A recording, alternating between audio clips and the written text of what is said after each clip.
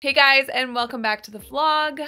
I'm Janelle. Welcome to my channel. If you haven't been here before, don't forget to subscribe.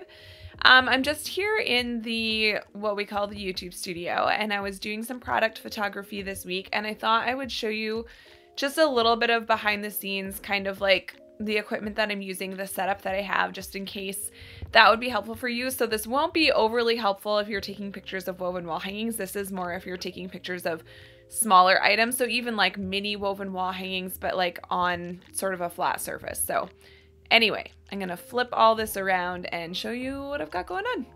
I'm just gonna turn this now so it's going the right way. But this is the light that we use. It's the Godox SL60W. You can find it on Amazon. I'll stick some links in the description box below for you. And then we have this newer softbox on it. It's nice and bright, as you can see. And this is what I use for all my YouTube videos as well. So all the top-down stuff that you're seeing. This is the one and only light that we're using. And then we do use a reflector on the other side just to sort of brighten it up, of course. Yeah, we actually just ordered a second one of these with a different softbox. So once that gets here, I'll show you that sometime too. But these are a great light. They're LED. They have different adjustments on the back, so you can see I've got it at 100% right now. When we're filming the tutorials, I have it only at about, I think, 60%. So yeah, there's just different options depending on what you're doing. So then we have a 5-in-1 reflector, which I actually took the reflector off of. Let's see if I can focus here. And put it over there, so I'll explain that after. So right now I just have the sort of, you know, translucent, I guess, diffuser in front of the light. So even though the light has a diffuser, I am double diffusing it, and I've got this space in between the two lights just to really soften it, because I want a soft and even light. So then over here, where normally I would kind of fill this corner, because our light is coming from this direction, I want to kind of soften the shadows that will be happening over here and sort of bounce some of that light back without creating super harsh shadows. So I have just like a piece of foam core. You can pick these up at the dollar store. And I have it sort of folded. So normally I would just use that on its own, but I was finding it wasn't quite enough. So I just took the cover from the reflector and draped it over top of my foam core to create more of a reflection. Of course, it's not going to reflect quite as evenly because our reflector here is all crinkled and stuff, and I could have done a better job, but anyway, it didn't really matter. So then the next thing I have is, this is literally a piece of like particle board, or maybe even fiberboard is a better word for it. It was out of the back of a picture frame, and I literally just painted it with a flat white primer. So it's not even paint, it's just primer, because that's what I had, but it's super flat. So you can see like it's really not reflecting anything. Of course it's white, so it will reflect a bit, but it's as flat as I can get in terms of paint. Then down here, this is literally just a tile from the tile store. So so if you guys remember, and I'm just gonna turn around here to show you, I made this backdrop a while ago with some like plaster and stuff. And while I like the idea of it, I couldn't get it quite the color I wanted. It's much more blue. It's much more in your face than I kind of wanted it. Like I like the idea of it, but it's maybe too busy for me personally. So I showed that in a vlog a little while ago. So anyway, so then I went to the tile store and instead picked up this tile. What I love about it is that it is sort of a kind of like, it's just a ceramic tile, or maybe it's porcelain. Maybe it's porcelain, I don't know. But the surface of it has a bit of a concrete vibe, but not a cold blue, so not like a bluey undertone gray. It has more of a warm undertone, which I really like. You can see too that the pattern in it, if you will, is quite subtle, which I also really like. It's just softer, and so I think this is more suitable for what I'm doing. I think that other backdrop I just showed you would be good if there was some separation between the object and the backdrop. So for instance, if I had that busier backdrop here and I was taking a picture of something here and I had my f-stop nice and low, so that would be all softened, I think that would work a lot better. Anyway, moving on, I have my Sony a7S II. We also have a small HD monitor on it, which comes in really handy when you're using, especially when you're using a manual focus lens, which is what I have on it right now. So we have this, I don't even know the brand, honestly, but we have this 50mm prime lens, and it has an f-stop of as low as 2.8. And I'm just trying to see if I can see the brand. Anyway, it is actually a lens that was on a camera that my parents have, like a film camera that my parents have had like my entire life. And so all we did was we bought a little fitting so that we could use it on our Sony cameras. So then, so right now I have like this little needle set up, and I just kind of wanted to show you what I'm doing here. So on my, on this particular lens, I do have to change the f-stop manually. So I'm going to put it down to 2.8. And this is obviously, I'm filming screens, so they're not going to come out as great. So you can see that we're kind of blown out here.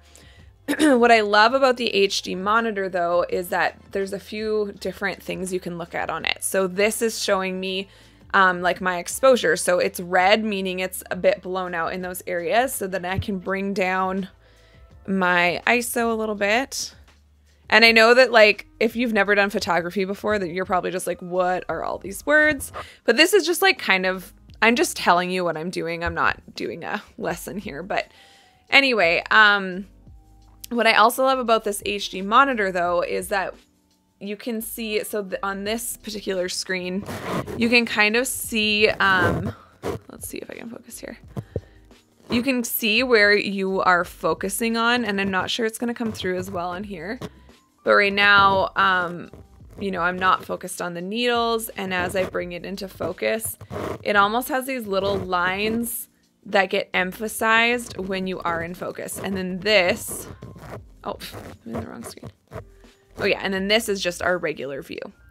So, so yeah, I will throw some of the edited pictures in here just so you can see what I came out with. And one really important thing when you are taking product photography, if you're using like an actual DSLR, or in my case, a mirrorless camera, you want to set your white balance.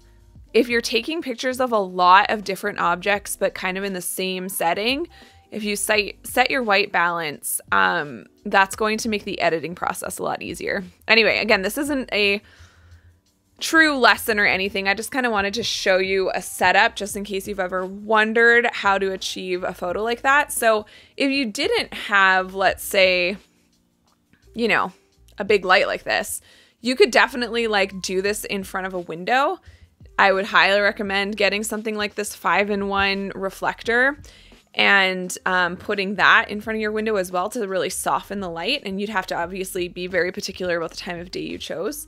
But as you can see, like this setup is giving us such a pretty lit area. It's very soft. I'm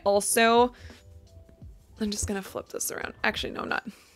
What I've also discovered that will make your life easier if you're taking product photography like this is not using a crisp, clean white backdrop.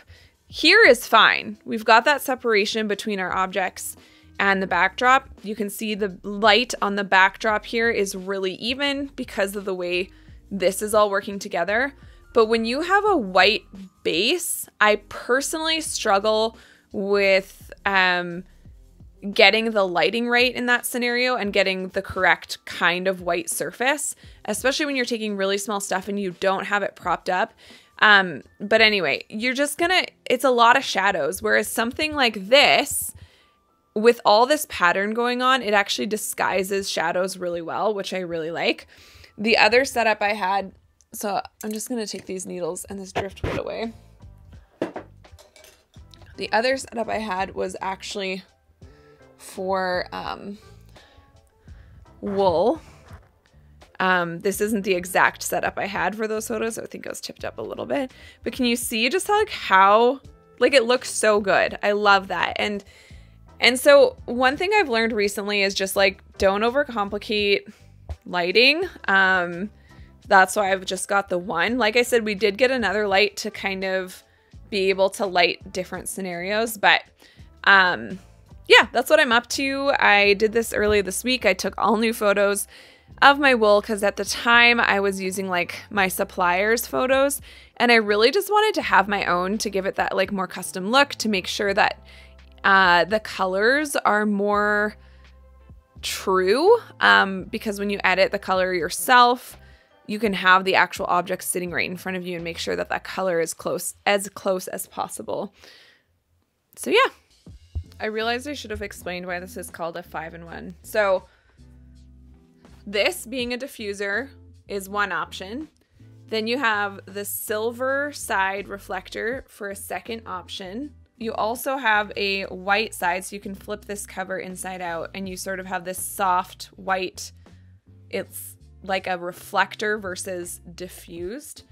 And you also have the gold side, and then of course, I mean, you do have the back side. I think that's what makes it 5-in-1, is you have the black side as well. So yeah, super handy. Okay, I'm not gonna lie to you, this is my second time recording this because I had something on my face. Need like a mirror behind me at all times to make sure I don't.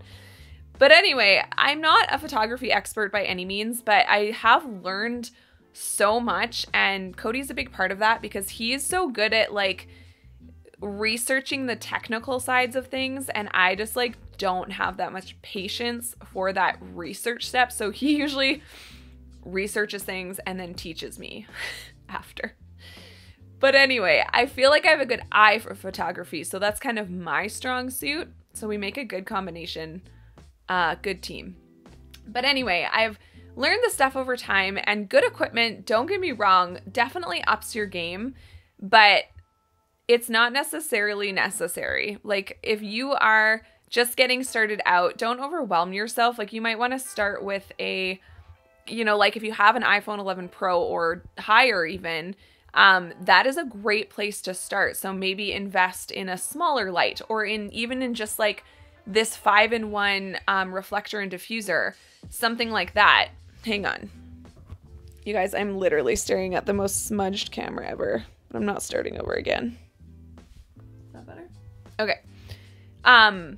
You know, you could start, like I said, with a reflector / diffuser and put it in front of a window and set something up on a table. Like you can get really scrappy when it comes to photography, and I think the more that you just do it, the better you get, like everything else.